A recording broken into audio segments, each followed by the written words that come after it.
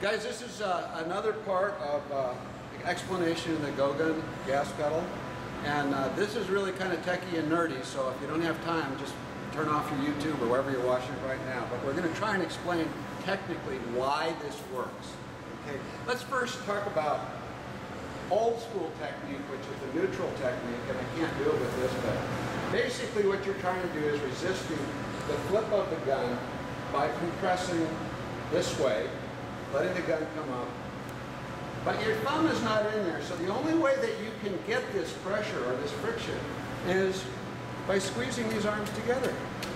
And what that does is it requires a very complex series of shoulder muscles, elbow muscles, forearm, hand, wrist, and it requires a stance. Now, to top things off, when you're in this neutral position, and we're all talking about what the old school right now, when you're in that neutral position, what is resisting flip? It's a little tendon right in here called the flexor carpi ulnaris. It's a tiny little tendon. It was never meant to do very much, but somehow we've got it that that's what's going to resist that. Now, you get the gas pedal in here with the opposable grip.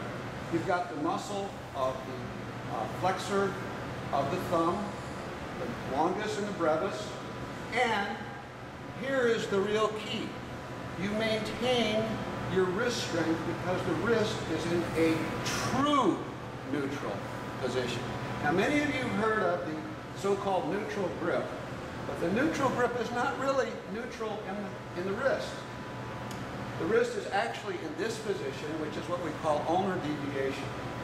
As physicians, we know that ulnar deviation weakens the grip. And any doctor that sets a fracture will go to great pains to make sure that that hand is in what we call the position of function, which is much stronger. If you were to grip with your hand about as strong as you can, most people in their left hand are going to be around 100 pounds. You take their thumb out of it so that they're gripping without the thumb, it's going to be around 30 pounds. You've lost 70% of your grip strength. You put your hand here in this cam forward position, you're down to about 15%. With the gas pedal, your wrist is in neutral position, which puts your hand grip right back up to 100%.